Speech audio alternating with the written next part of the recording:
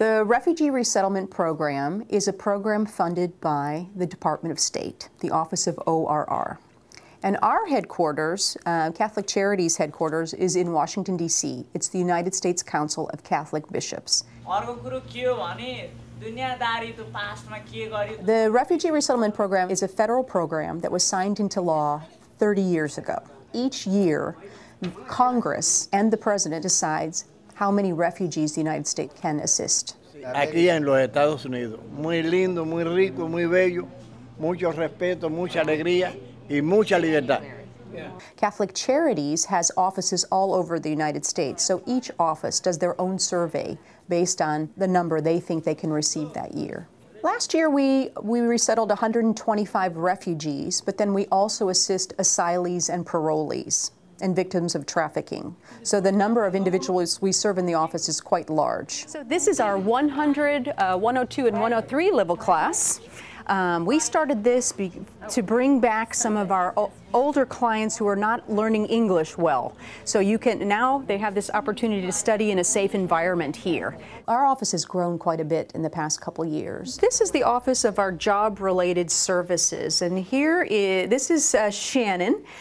Shannon Cutler, and she is the manager of our Power Grant, which is parishes organized to welcome refugees. One thing I wanted to share, you can see that these are all staff members now, so we're really happy. We've gone from a very small program about 4 years ago, which was mostly family reunification, to a staff of 12. This is sort of the Refugee Central. Without this office, we don't have any other programs because they're all built on this.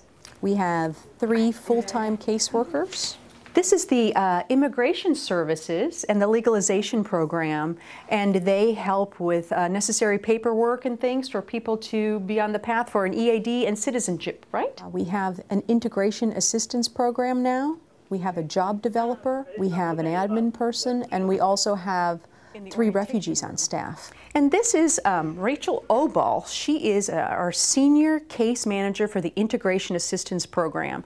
Originally from Sudan, multilingual office. This is our classroom where we're conducting orientation now. And this is Om Mishra.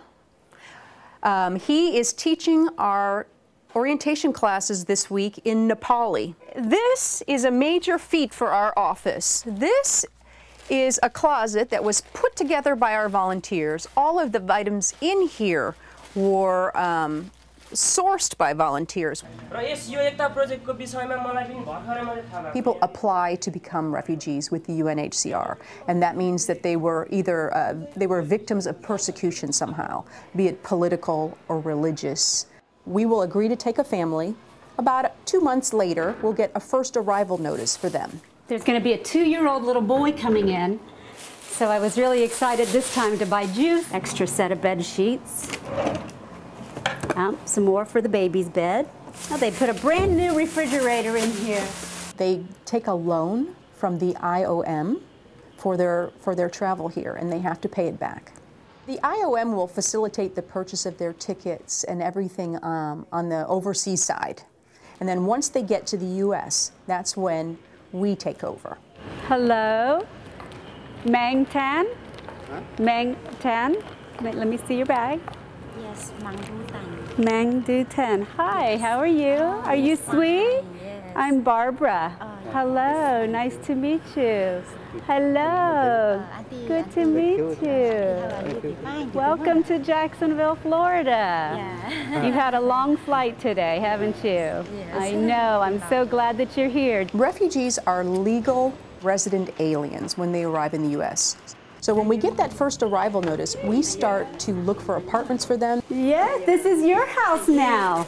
Something on the bus line, something near a grocery store. We will furnish that apartment with everything that's required and more. You probably will cook your own chicken, but this was something that is already cooked and it's safe to eat. Wow, very nice. And we'll purchase food right before they arrive to fill up the refrigerator. Taste. Ah, very nice. I do. Auntie, thank you, Tito. Auntie, thank you, Tito. You're welcome. So part of the welcome wagon. you know, to try to make their apartment as appealing to them as possible. Wow, very nice. Okay. And you wait for a little while and then feel it's warm. Yeah. We try to assist them in every way we can. It's been 2 days that, my son didn't have rice, so he wants to eat rice now. You're supposed to try to meet their needs as much as you can so that they can adjust quickly. Socks for you and underwear for you and your husband. Oh, yeah. Okay.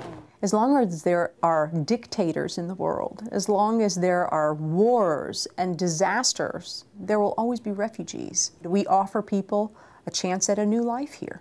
Our country, our nation decides how many refugees we're going to be able to help.